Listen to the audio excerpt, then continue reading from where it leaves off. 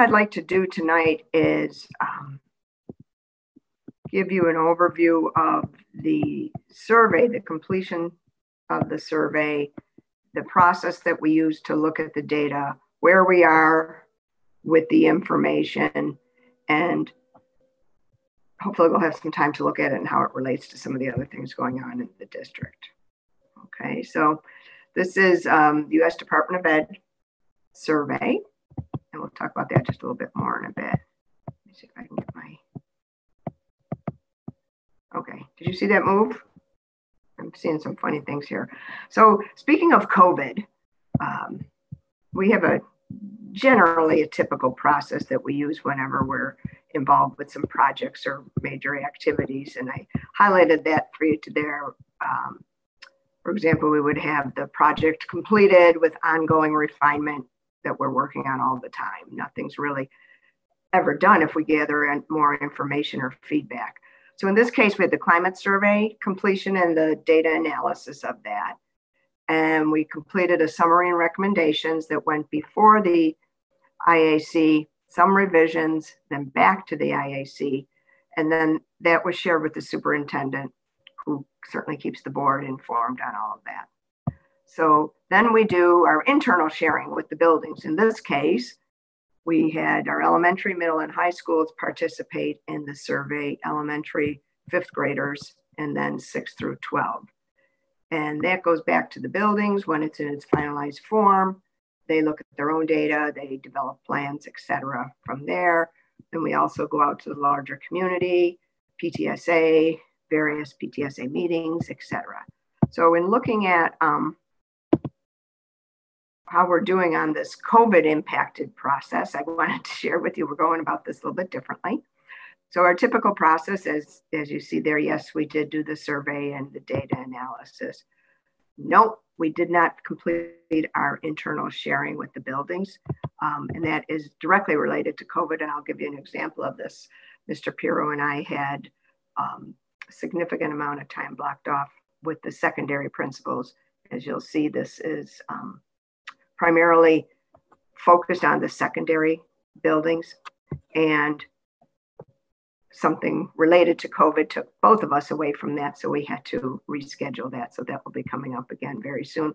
But I didn't want to hold off on coming to share with you, as I had promised that we would share that out at one of our IAC meetings. So I wanted to let you know there's a little bit atypical in terms of some of the things that we do, and there might be some questions I can't answer for you because that second piece is not as complete as we'd like it to be.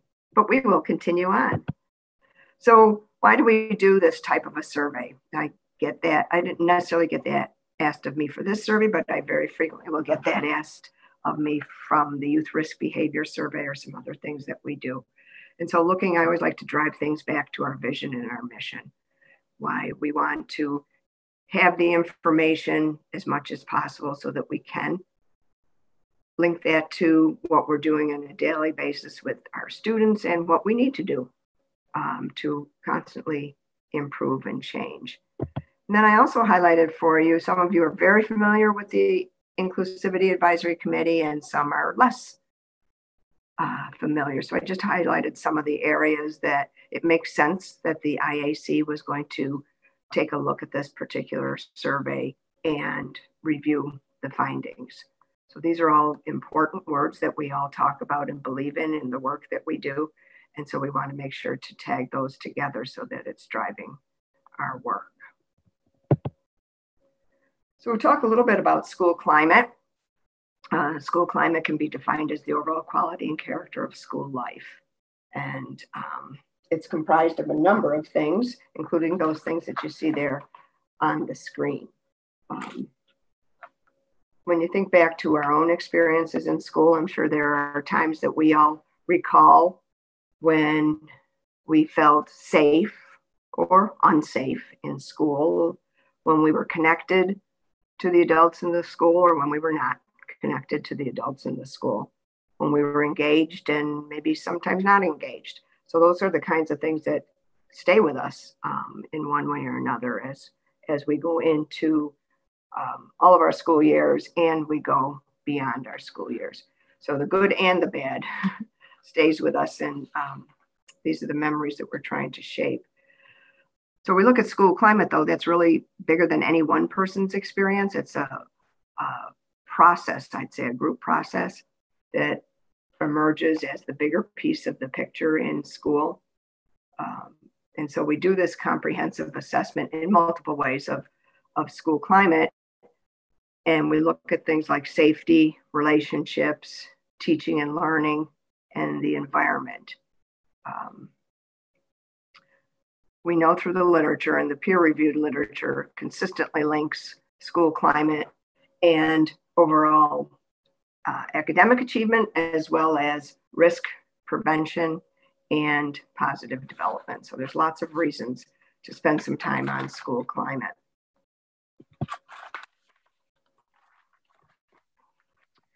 So if our students feel safe at school, feel welcomed and treated with respect, they're going to do better. It sounds simple, but it's really intentional work that has to happen in order to realize that. And then the opposite happens too, right? If the school is not positive or safe, then we see issues around attendance, underperformance, dissatisfaction, etc. So we want that focus to be on the positive school climate. And given our current COVID situation, it makes it doubly challenging. We were having that conversation before we started around the fact that so much of what individuals and families and communities have done has been restricted, and that's very challenging on all of the members of that community, including our kids in school. So some people talk about climate and culture as the same, and are we looking at climate or culture or both? There's kind of a comparison of climate and culture. Our focus for this particular survey is around the climate, the norms, values, and expectations that support people feeling socially, emotionally, and physically safe, engaged and respected.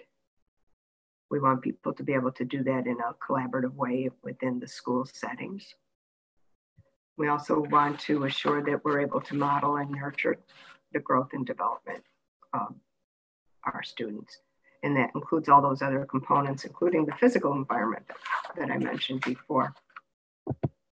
So about this survey, it's Department of Education, U.S. Department of Education, was administered in April 2019.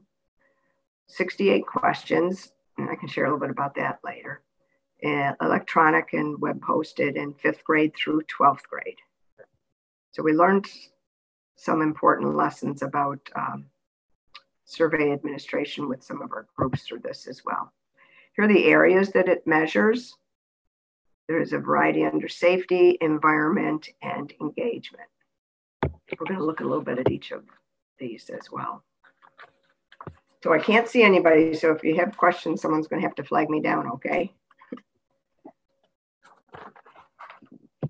So who responded to our survey? This gives you a general overview of the students who responded by grade level and by race, ethnicity.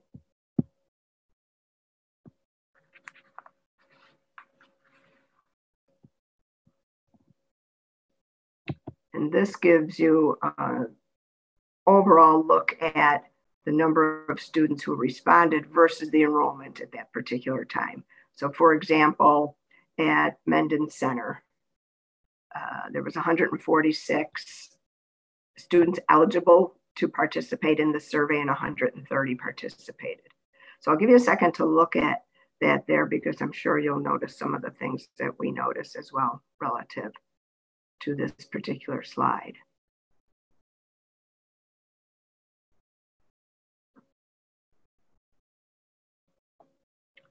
I'm guessing that you noticed we had a drop off in the participation going from 5th grade. Remember, those elementaries are all just 5th graders, through to Barker and Calkins, which is 6 through 8, to Mendon and Sutherland, 9 through 12.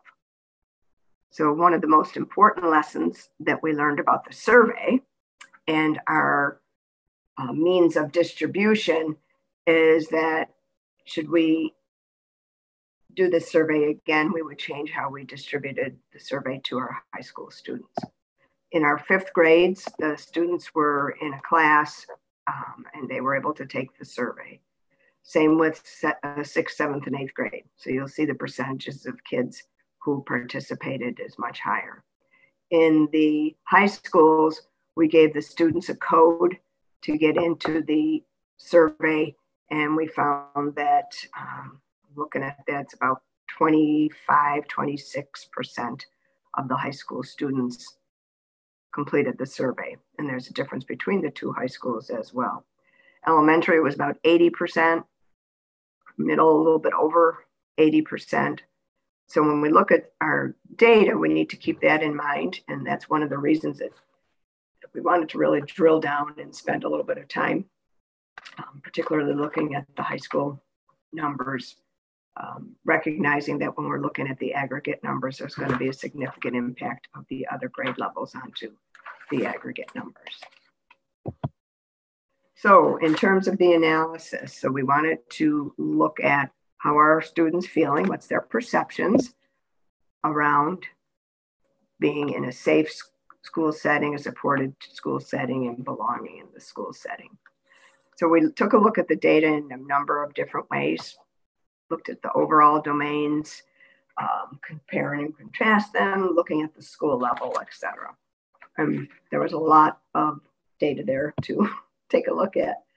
We used a data-driven dialogue process where we spent time just looking at the data and recognizing what jumps out at us as individuals and then as groups, trying to identify any patterns or trends that we saw, anything that surprised us or that was unexpected, and maybe were there things that we didn't explore.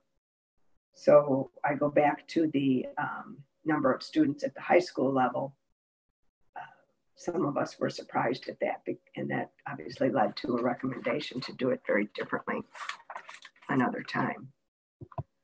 So these are the overall results. I'd like to share with you some overall results, and then we're going to dig a little bit deeper into the high school, because that's where the IAC felt that while we recognize and understand the importance of early intervening services and systems, that some of the findings at the high school led us to say that we would recommend to the district to spend some more upfront time on the high school level and continuing with the others as well. So this is our aggregate data by domain.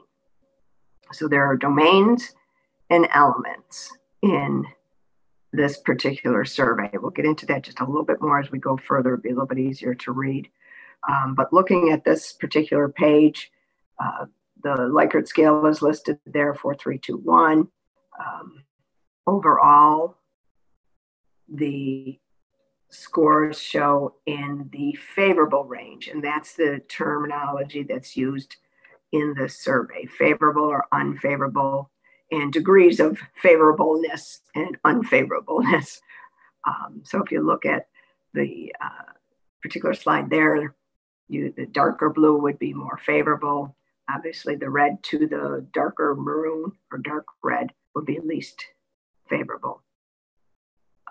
So overall, the way that the scoring is done for this particular survey, while there are highs and lows that we're going to talk about, all of those highs and lows are within the favorable range.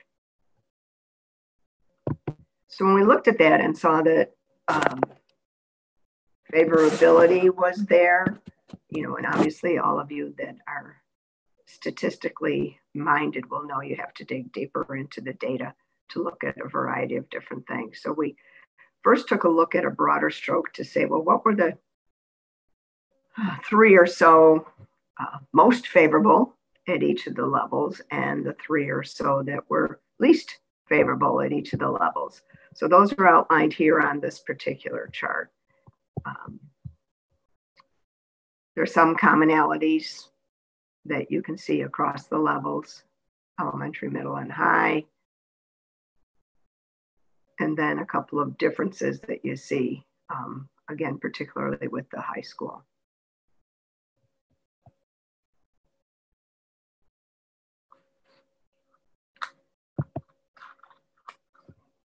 I'll go back to here just a second.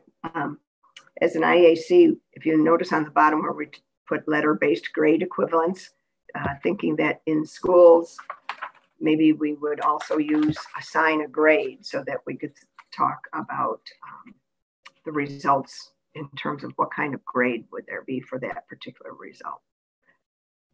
So again, looking at the levels, one of the things we found overall, and you'll see this in the next couple of slides, overall students have a greater sense or more favorable sense at elementary, and that slowly declines over time to middle and high school. And when we looked and talked about this data, there were many of us that were not necessarily surprised because, once again, the literature is bearing this out in terms of looking at students going from one level to the other and their perceptions and beliefs around these various topics. So these are the safety elements that were listed there. And let me just give you a sense of some of the questions that would be in the safety elements. So bear with me, a couple of different sheets here. So the safety elements for emotional safety, that would be things such as, I feel I belong, students get along with each other well, I feel like I'm a part of this school, I feel accepted. For physical safety, there are things such as I feel safe going to and from school. I sometimes stay home because I don't feel safe. Students at this school steal money, electronics, or other valuable things. Students fight. Those are the types of things in the physical safety. Cyberbullying is students are teased or picked on about their race or ethnicity. Students are teased or picked on about their backgrounds or mental ability, and goes through each category. Students are bullied, and rumors are spread in this school. So I'm paraphrasing, but those are the types of things that are talked about there. In terms of substance abuse, students use alcohol or drugs. It's easy for students to access those. Students think it's okay to smoke or drink or use drugs. Emergency readiness is students know what to do in an emergency. And if students hear a threat about school or safety, they would report it to someone in authority. So again, I go back to these overall scores are listed in the favorable in terms of this particular survey, but we do see a decline as we go forward. Once again, in this particular domain, we see the same decline.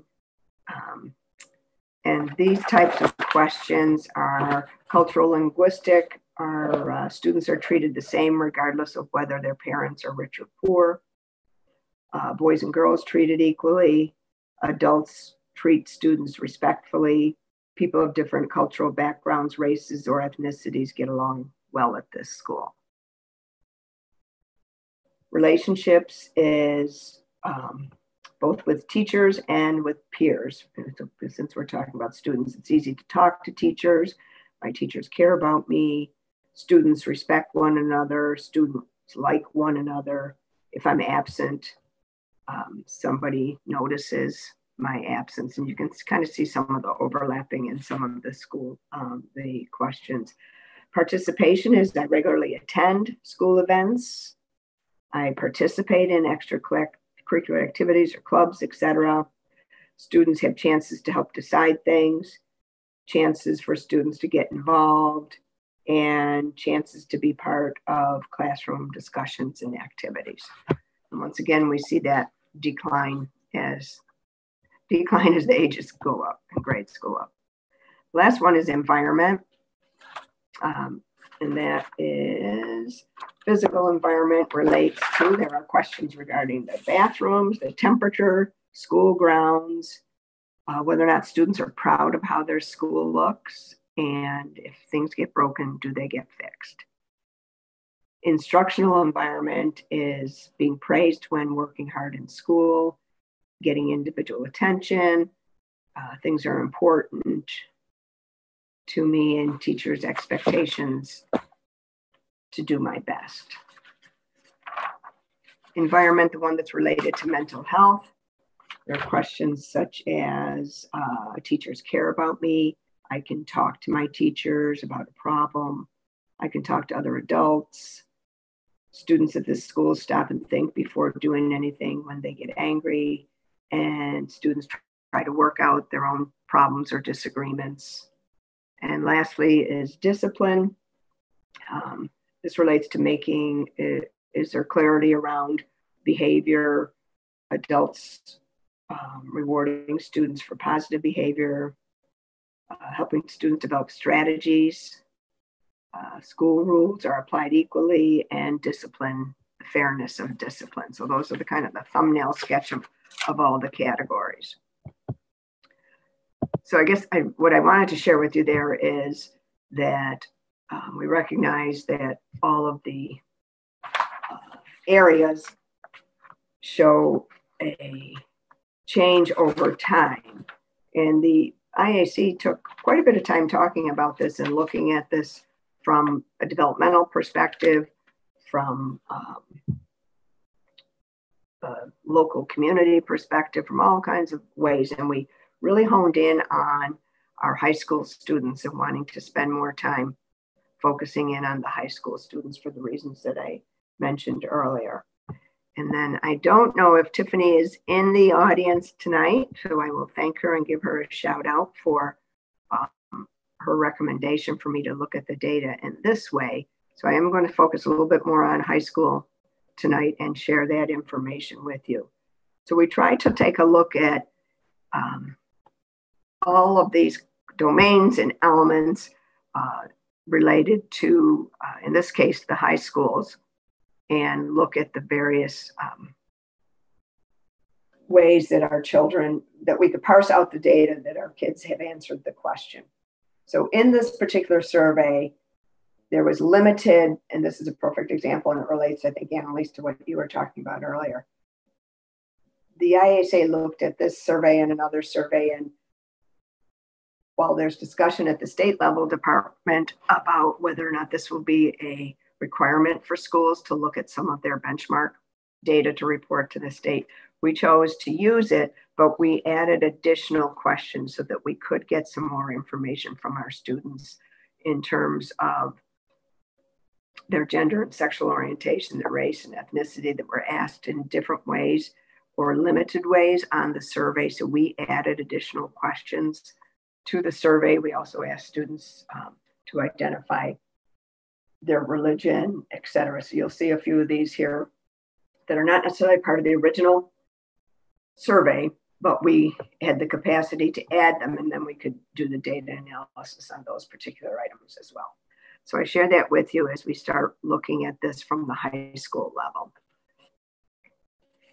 So here's the data. And remember, 3.0 is like that B. Goes to 3.09, I think it says there. It's covered on my screen. But so we tried to color code these so to give us a sense of where the highs and lower scores are. Well, all of them remain in the C and above, according to the grades that we did a parallel with the 4.3.2.1. So I'm going to share this with you, and Mark and Dada, I don't know how you want to do this. If you want to talk about questions now, or you want to go through and then come back, I'm open to either, but I wanted to make sure to get this way that we looked at the data more recently out there for discussion. And it's a nice visual. And again, I'll thank Tiffany for that recommendation. Oh, yes. Sorry, if people have questions, you guys could post them in the chat. And then at the end, we can kind of just go through all the questions. Right. And then we can certainly, come back to a particular slide if you've got a question around a slide. So here, obviously, some things to notice here. And, all of us look first to that red and pink so that we know that we see some things related to emotional safety and bullying, mental health and discipline. So again, this is high school, combined high schools. We also looked at the domain and elements related to race. So along the left-hand side, you should see all of those are the same. we've listed all the domains and elements there, and then the right-hand side will be the various components of our students. So here we saw some strengths. So the yellow will pop out to you, and then also some lower areas in terms of cyberbullying and bullying and substance abuse.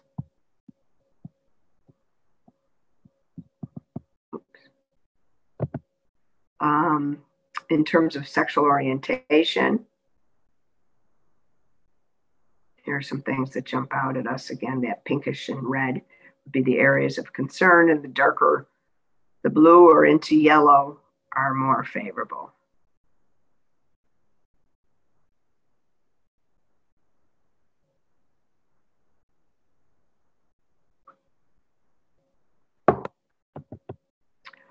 By religion,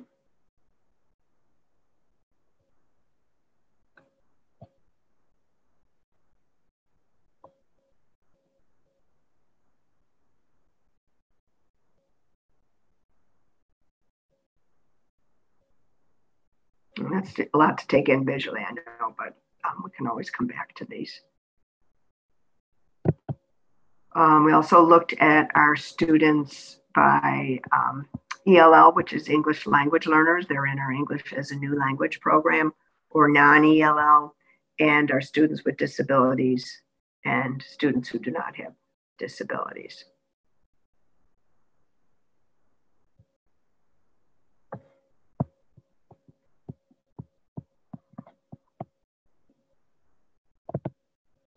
So our overall findings across the levels, so this is the 5 to 12 findings.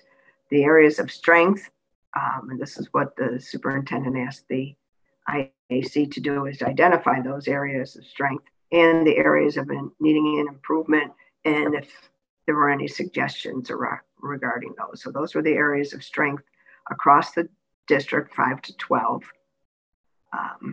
Physical safety, student to teacher, and adult relationships. And I point that out because it's very significant in terms of looking at how we might be able to address some of the areas that came up as less favorable.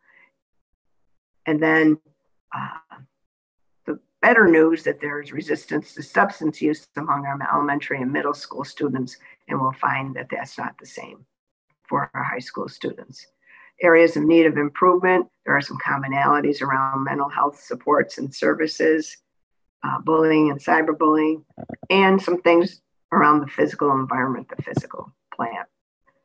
So digging just a little bit differently, this is elementary. And again, I think if I do this again, I'll make sure that it says 5th grade, because we're really talking about the 5th grade students here. The strengths are common in this area. We added cultural and linguistic competence. Areas in need of improvement is mental health, physical, and school participation.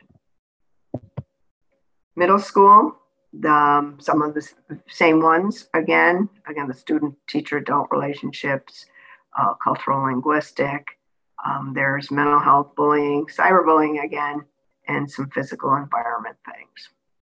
Middle school.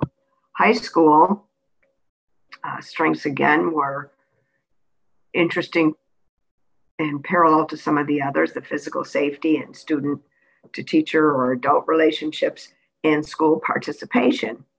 And areas in need of improvement included the others that we'd seen, but also peer relationships and discipline, as well as the others that we had on there.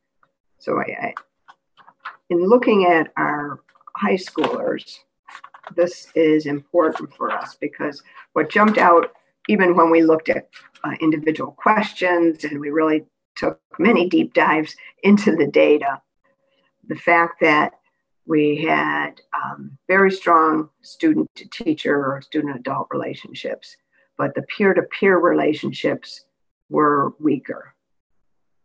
And interestingly enough, we're seeing some of the work that we focused on in terms of working with our students to identify trusted adults. Now, I can't tell you there's a direct correlation there, but that's been something over the past several years that we've been working on in terms of intentionally looking at resiliency and mental health development. Also, the school participation was interesting, the school participation. So what we found that for our high school students, they participated, now this is going to be a generalization, but I'll share it. They participated in activities, clubs, etc. when they were a member, but not necessarily attending other school events where they would be an observer or an audience member or something like that. So there was that difference between a lot of participation or a lot of opportunities to participate versus participating as part of the school community, if that makes sense. So we saw that subtle difference and have that in our heads related to the peer relationships, right? So maybe there's some things there that we can be working on to build those peer relationships and encourage kids to be part of the greater whole, not necessarily just the items that they're involved in, which are certainly important to participate in. And as we talked those through on several occasions and tried to look at, well, what would we recommend, again, in particular to the high schools at this point in time regarding our findings.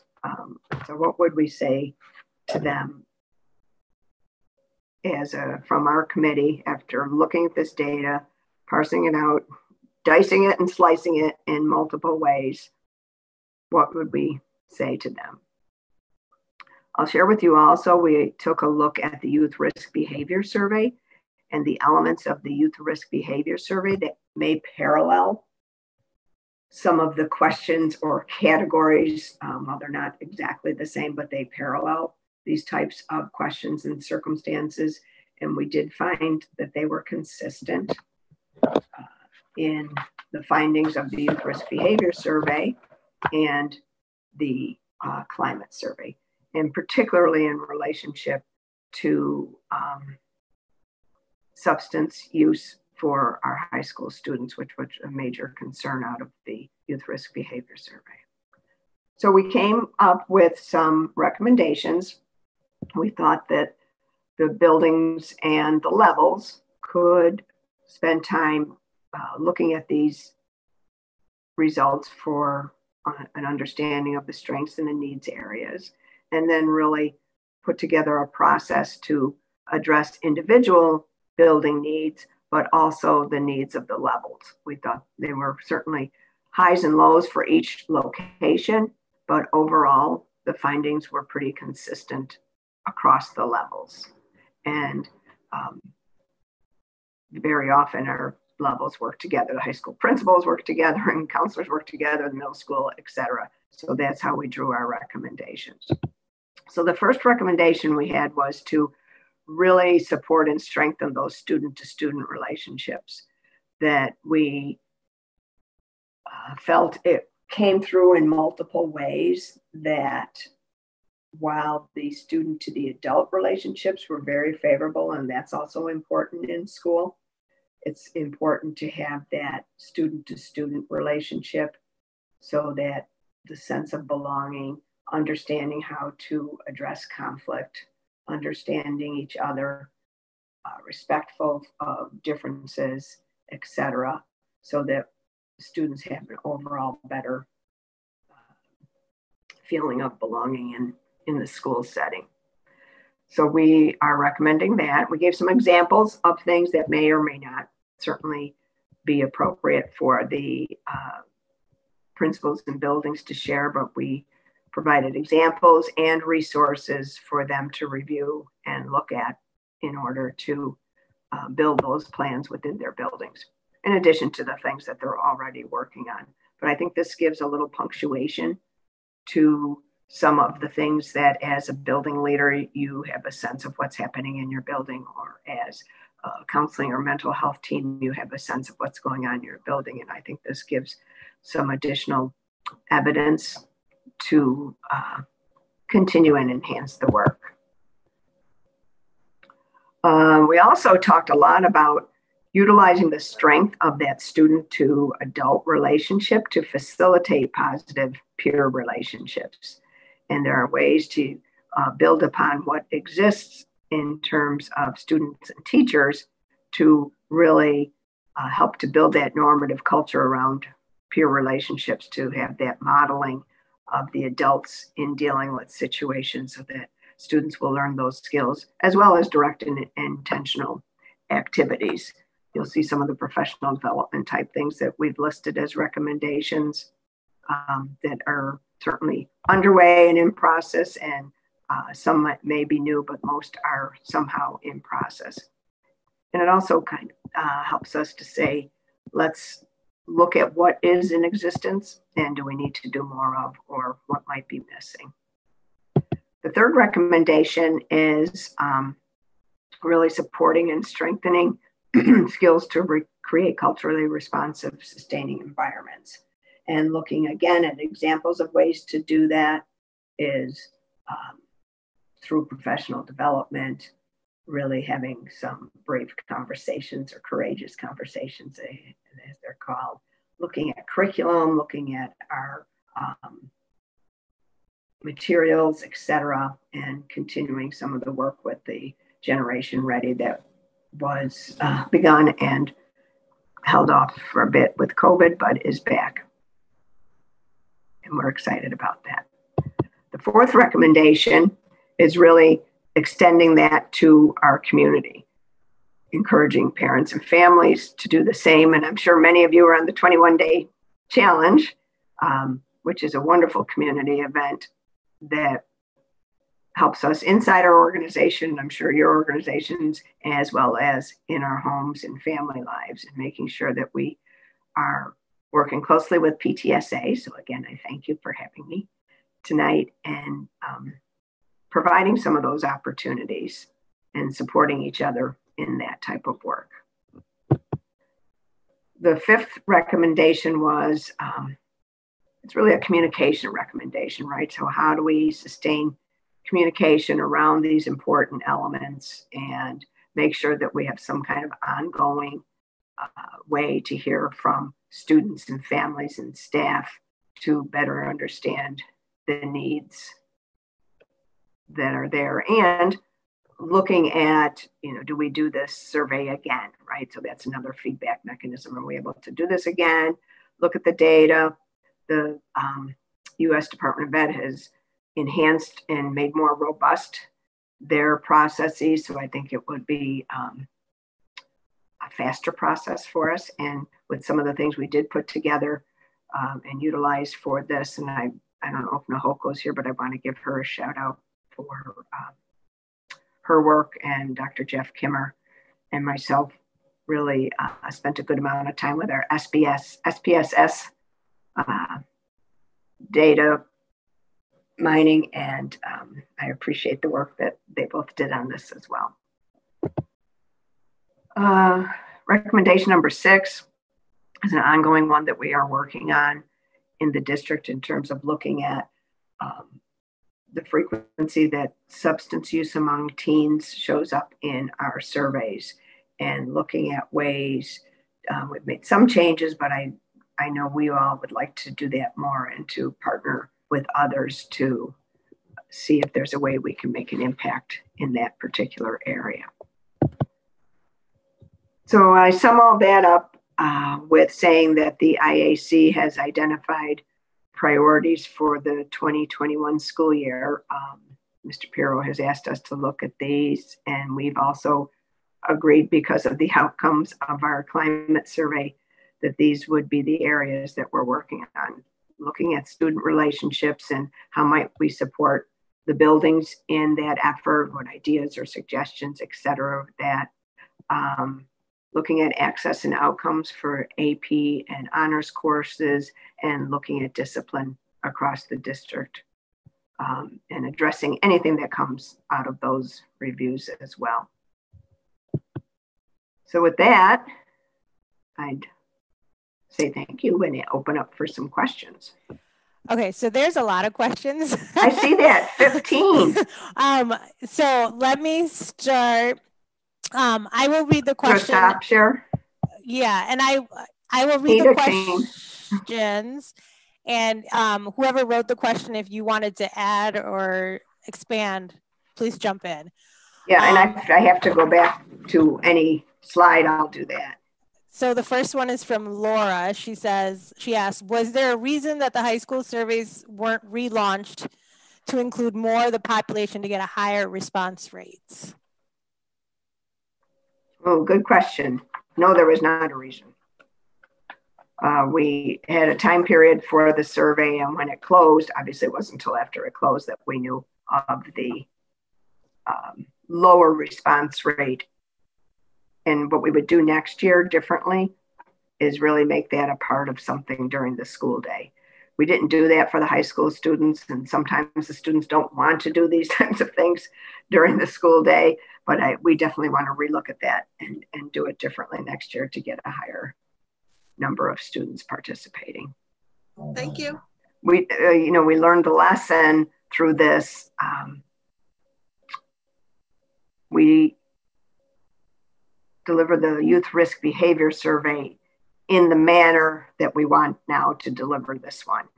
So we've had strong partnerships, for example, with our PE classes and a couple of other classes at the high school where we devote that time to completing the surveys. And, obviously we get a better response rate with that. So that is definitely on the docket. The next one is from Victoria. Were the data presented as individual points that uncovered students provided scores lower than a C? Yes, we looked at every single thing. And I don't have it on this computer. I might be able to pull it up on another one. I didn't know what you'd be asking. I got 2 computers, report, papers, summaries, but I don't know if I have that one pulled up.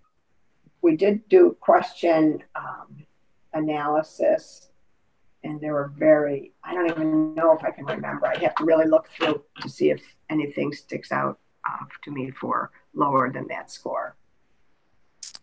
I will look at that. Okay. Yeah, I just wanted to say the reason that I ask is because we know that there are some students that have reported some highly unfavorable experiences at school, and I just wanted to know if that was reflected in the survey. Yeah, and I'll take a look at that, Victoria. Okay. We also know this was a time in our district where there were some challenging things occurring as well. It doesn't jump out at me, but I don't want to say that definitively, so I'll take a look at that. Okay, great, thank you. Sure. And then Tiffany, I think your question got split. So Tiffany first says thank you and then says, what is the smallest group size of data shown for groups with 4 or 5 students? Am I reading that correctly, Tiffany? Yeah, I just met, and thank you for showing those tables with the different. What do you think? Didn't they come out good? They did. I was just curious if like what was the smallest, like the indigenous population or the non-binary? Was that 5 to 10 yeah, kids? There was some small caution, right? Absolutely. Just as we caution about the comparatively low number of high school students, our largest number of students was in the middle school, but fortunately we could take all that apart. But you're absolutely correct. Some of our smaller groups would be, I've got the data here for the high schools. I'd have to go in further to get the middle schools and the elementary, but our non-binary students were about 1%. So 1% would be about 19 students looking at the whole data set. So that's the 5 to 12 data set. Okay. There was a total, did I tell you the total? The total was about, I think it was on one of the slides. The total was,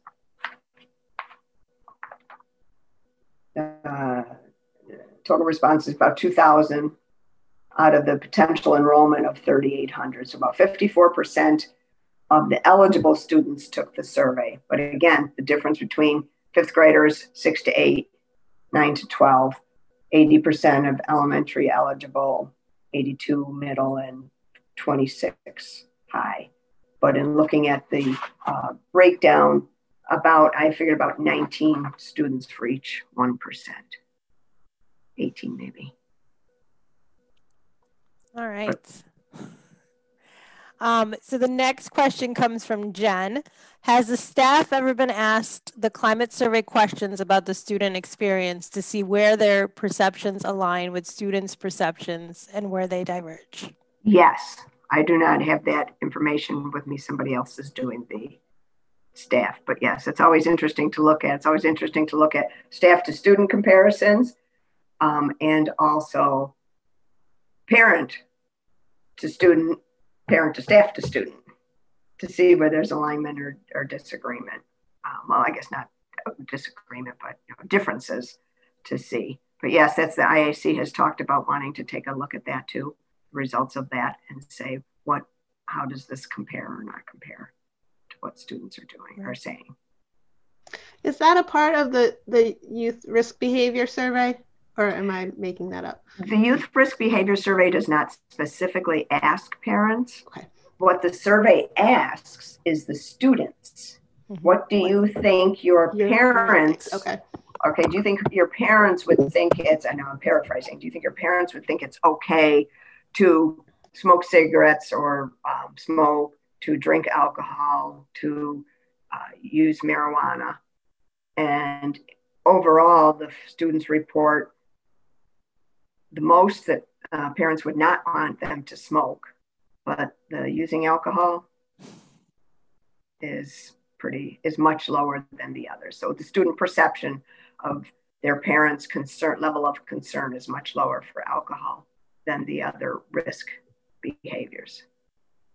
We also this year, the last time student youth risk behavior survey, we tried to get a sense of what students perceived their peers would think about those things. And it was similar. Okay, the next question comes from Victoria again. Did the students have an opportunity to provide written comments about what they thought might improve their experiences at school? No, not in this survey. Okay. The next question from Jen is, were the findings listed strengths in all of the subgroups, race, religion, gender identity, etc.? Strength, we did comparisons. So they might have said, for example, our non-binary kids reported lower scores in all of the areas compared to those who identify as male or female, but then their lowest cohort score was in mental health. So when we looked at it, we did do a comparison within the group as well as comparing to the others in that category.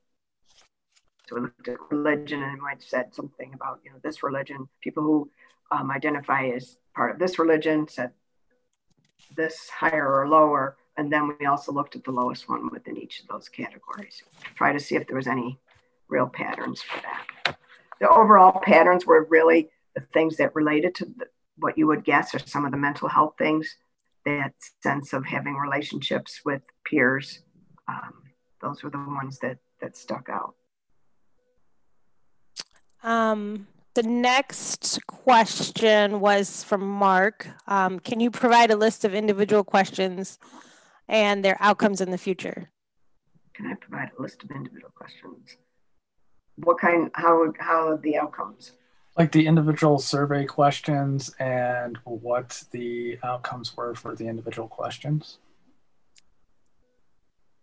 Across categories, or I'm just trying to get a sense. So a category has a set of questions within it, and you're kind of aggregating up the category off the questions. It's just not understanding like what the original questions that comprise that category look like, and then just asking, is there can statistical data be provided on the individual questions themselves? Yeah, I have that. Yeah, we did look. Yeah, I was going to say, I think that's Appendix A in that packet that you gave us at IAC. And it was also one of the parts of one of the early presentations. I don't know if you were on that. So we have looked at the question level, the domain element level, the domain level, the school level, on all of those. And sometimes having the conversation, it was good to go back to the question. Again, recognizing that we all might read that somewhat the same or somewhat differently, but just having an understanding of how the students responded to that particular question. We did that. Next question from Victoria. Is there a role for healing circles for building peer-to-peer relationships? That's question 1. And then the second one says, you mentioned Generation Ready. Are there specific program activities planned for the students? Yes, and there will be. We use community circles quite a bit in the district and have found great success for those, not only in relationship building, which they're very important to do from a proactive perspective, but as well as when there are issues or concerns among individuals, we use that as well. And we've done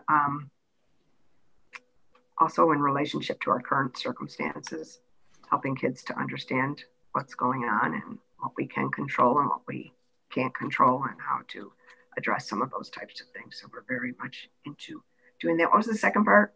Oh, we're Generation Ready? Right. Right. So once again, that's another item that was COVID paused, but Natalie was back with the administrative group, I'm going to say 2 or 3 weeks ago, and we'll be back. Mike has the schedule that I don't have it offhand. And we will be completing her walkthroughs, as well as she'll be working with us on each of the plans for the buildings and the levels. Victoria's question also was directed towards Generation doing any program or activities for the students. I don't know if that's on the docket right now. It was something we talked about, but now we're regrouping and back together again. It was really nice to have her involved again. Very nice. Victoria, do you have anything to add to that, or? Well, I was just kind of curious about the healing circles or communication circles, because I know that at like certain campuses, there was an emphasis placed on that. So were those types of activities happening, I know pre-COVID, kind of across all of the campuses? I would say most of them. Pre-COVID, we had completed having at least one staff member at each building complete the training as a trainer through PERI. And we were prepping for our second round of people to do that so that we had more than one person actually there. So we're rekindling our relationship with PERI. And certainly we have people across the district who are trained, but we have actually one trainer per building. We really want more than that. Okay, thank you. We also have a lot of individuals in the district who have done their own learning and training. They have not gone through the train the trainer process, which is a more intensive process, but very familiar. And sometimes too, that's all different names for this. Sometimes teachers are doing community building circles, which is called the morning meeting, or sometimes they're doing community building circles that are called something else. But we really encourage people to do something that builds that community at the start of the day or the morning, or however they're going to do that. Some of the resources we're providing for the building, so we've sent out resources to our secondary buildings listing all types of ways. For example, to use homeroom. How can you use those 10 minutes of homeroom to build community? What types of activities can be readily available to teaching staff to build community among our students at the middle and high school level during those 9 or 10 minutes in the morning when there's the homeroom. Okay, great. Thanks for that. Sure. So the next one comes from Mark again. It says, it's difficult if, I know it is difficult if impossible to compete across. Go ahead, Mark, you read it. Why don't I reread it and I realized that it was just really grammatic. It was a trick question. I know. I was like, wait, what? No. I know it. So I know it's like very difficult to compare across surveys. different types of surveys. But I did notice that while I was looking over the youth risk behavior survey, and you can see certain trends there across different grade levels and in similar areas, at least in terms of how they're, the areas are classified. So you see some cyberbullying and bullying similarities, or at least you see kind of shapes that looks the same in the data or in the tables. Are you looking to use these in the future, or stop using one and start using another, or just continue to run both of them at the same time? I'd really like to see us between them that are interesting. Yes, well, to me, that's interesting. So I would like to do that. I'm probably not the final decision maker on that. The Youth Risk Behavior Survey gives us the opportunity really to compare ourselves to our neighboring districts as well as the county. So we look at where we are in comparison to everyone else in the county, and everybody participates, all the districts participate. So I really like that, and it's part of really national data that we can look at that originated through the CDC and is done all across the country. So I like that because we have a strong history of that. Now questions have changed, et cetera. So we have to just be mindful of that, but it really cuts across all the risk areas. And when we think about trauma and work around ACEs, that really gives us the detail that I think we'd want to make sure we track. While we thought this Department of Ed survey was not the perfect survey, I don't know if there is a perfect survey. I think this allowed us to get at the relationships more so than the Youth Risk Behavior Survey does. So the youth risk really hones in on those risk behaviors, early sexual activity, drinking, driving with drugs or alcohol, et cetera. Whereas I see this one as a little bit more of, how do you feel your relationships are with the people that you are with for 7 hours a day? And I think that's an important component of trying to really deal with the mental health component of our work and the social emotional component of our work. So I'd like to see us continue those. And I think they're not the same, but I think they're complementary. So what's interesting this year is the Youth Risk Behavior Survey should be done this year. It's done every 2 years. But the group has determined that they're not going to, they're going to wait. So I'm hoping that the IAC makes a recommendation to the superintendent that we do this one again this year so that we can begin to develop a look at data that extends over time. What's nice about being able to do these, and again, back to youth risk or this, is that we're able to look at the cohorts of kids. So the kids that took the Youth Risk Behavior Survey in 2019 as freshmen, in theory, we're going to be juniors this spring. So we could have watched them go from freshmen to juniors and take a look at the data that way. How's this cohort that we've seen from 7th graders to 9th graders to 11th graders? And what's changed or different in their responses. And while students move in and out of the district, it's not such a large N that we'd have to worry about that they're completely different kids. So there's a strong stability in that look at 7th grade, 9th grade, 11th grade, or 8th grade, 10th grade, 12th grade, so that we can look at the patterns of when their responses change and maybe target some more of what we want to do. And that's what happens, for example, in health classes and things like that. We look at that data and they might target social norming activities related to what we've seen in those trends for the cohorts. So I'm going to skip Victoria's question because it's the low level of high school student survey participation, and I think we spoke about that a few times. The next one from Linda was, will the PowerPoint be available? Yes. Yeah, just don't show them recording. That's what I don't like. That's what that was like. We recorded. I said I hate being recorded. I'm doing what I can with screenshots and typing. No, yes, definitely. I got to clean up just a couple little things that aren't right, but then I'll send it over to you. Okay. Great. And And then Annalise asks, was the survey done anonymously? Was there time to follow up on the red flag reporters? The 11th and 12th graders who completed it aren't even in high school anymore since this was April 2019. Yes, it's anonymous. So in terms of following up with any individual or particular student, no. But in being able to look more globally at the school or grade level, yes. Same thing with the Youth Risk Behavior Survey. And we do look at it for, sometimes I talk to the students and who's got high schoolers in here? Has anybody got high schoolers in here? Okay. So I talk sometimes to the students and they say, oh my gosh, no one answers that truthfully. Everybody puts down, yes, I do this all the time. I do this all the time. I do that all the time. I do this all the time. I do that all the time. But when we look at the data and we factor out for those types of responses, we can see that, yes, somebody put that they drink every day, they have relations every day, they do this every day. And I will tell you, it's a couple of students. Mm-hmm.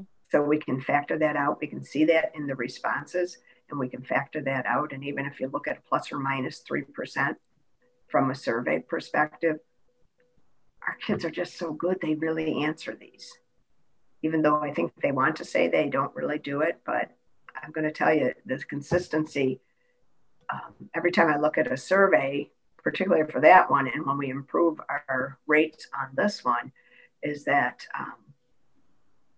if I look at it over that 7th, 9th grade, 11th grade, or whatever, it's like 6,000, 7,000 answers to these questions. So it gives me a little bit of confidence in the reliability of the data after we factor out kids that don't answer or kids that answer all affirmatively or all negatively. So the last question from Jen is, it says, not climate survey related, but do you know when the Generation Ready reports and recommendations will be shared with the community, in particular the parent focus group feedback? No, I do not. But I can ask Mike. I mean, I know he knows more than I do, but I can ask him. I know she's, I'm going to say she's coming back again in the relative near future, but I'll check that out for you. I got to make my list. You're going to give me all these questions? Right? We can, yes. Okay. Mark's the tech guy, so I'm sure he can. Yeah. I'll share off this over to you. Okay. All right. So anybody have any other questions? Because those were our list of. Wow. Wow. That was good. That was good. We really appreciate it, Dr. Brogan. I know you had to rearrange some things to make it tonight. That's okay. I really appreciate that you were. I'm happy to be here. I'm excited about the level of interest in this. So, this particular thing has come through the IAC. So that is a rep on there. So keep those kinds of things coming. But certainly my office handles these types of things. So if you have other questions, just let me know or shoot me an email or something of that nature. So I do, like I said, I thank you so much for that. I know we had a workshop last week with Mrs. Barker on hidden bias and microaggressions, which was really good. And I want to just quickly announce that December 8th from 6 to 9 p.m., Dr. Case will be doing, we just got it finalized today. She's going to be doing the cultural competency, and she's going to actually, I know last time we talked, there was 2 modules that we were all interested in. It was defining and understanding respect across culture and implications in the community, as well as race as a social construct, race versus ethnicity, and the impact on identity. So she's actually going to mix the 2 for us and do a presentation on the 8th from 6 to 9 p.m.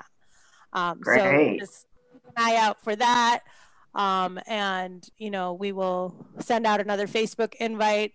It's probably going to be another register one, but depending on our numbers, we'll open it up when it gets closer to that.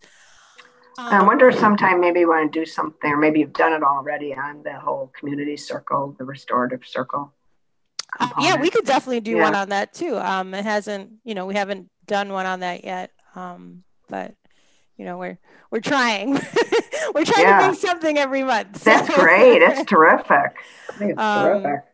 So yeah, so we can definitely look into that as well. And I know the town, we're planning on participating with the town for the MLK stuff, but I know I spoke to Kevin briefly and that's still in the planning works. I know Kevin Beckford is on this call. I don't know if he's busy or able to speak, but I know we were in the process of trying to get together and plan something with that as well. So there's a few things in the works.